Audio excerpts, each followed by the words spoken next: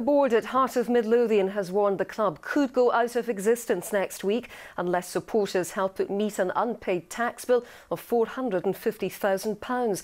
HM Revenue and Customs has issued a winding up order against the club, and if an agreement can't be reached, Hearts could follow Rangers into administration or liquidation. Well, for the latest, live now to our chief reporter David Cowan, who's outside Tynecastle for us tonight. Dave.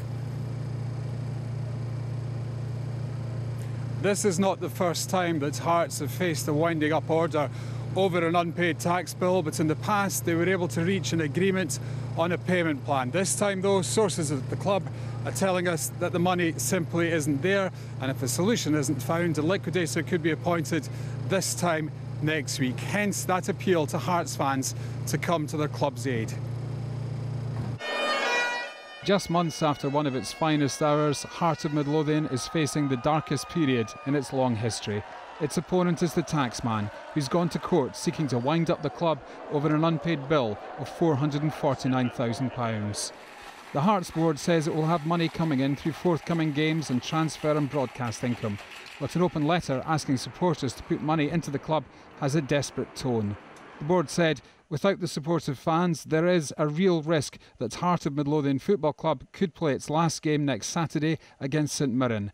This isn't a bluff, this isn't scaremongering, this is reality. We could be entering the final days of the club's existence. The board has asked fans to invest in the share issue and buy tickets for 3 upcoming games. Sources at Tynecastle say they haven't received any money from parent company UBIG since February. A prominent supporter held out the hope of a takeover. Mr Romanoff has indicated that he wants to get out of ownership, preferably by next summer. I believe that there are people who are now really so aware of the urgency of the situation that at last they're stirring and considering whether or not they might get involved. And that's a glimmer of hope without raising hopes too high. We're all brought up with them here, and we need Hearts here, eh? I feel Mr Romanoff's let the fans down, and something should be done about it. Bad for the derby, that's for sure.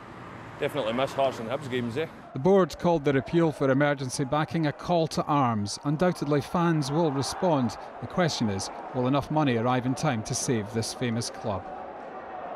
Well, there's very little optimism here that a payment plan can be agreed. In fact, people are saying the best possible solution might be for Hearts to go into voluntary administration, which is of course what's happened at Rangers initially. Tonight, the Scottish Government issued a statement. It's promised to do all it can to help, including approaching the HMRC if necessary. Perhaps it's worth pointing out that this club does have friends in high places. The First Minister, Alex Salmond, is a Hearts fan. Back to you. OK, David, thank you very much. And apologies, you may have noticed we've been having some technical issues tonight.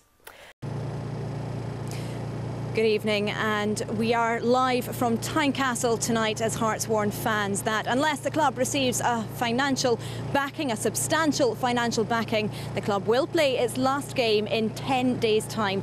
As you heard at the top of our programme, Hearts have been issued with a winding up order by Her Majesty's Revenue and Customs over unpaid taxes amounting to around £450,000. This, of course, is entirely separate to another tax bill of £1.75 million, which Hearts are already challenging at a tax tribunal. Well, earlier today we spoke to former club chairman Leslie Deans to ask his thoughts on the day's developments.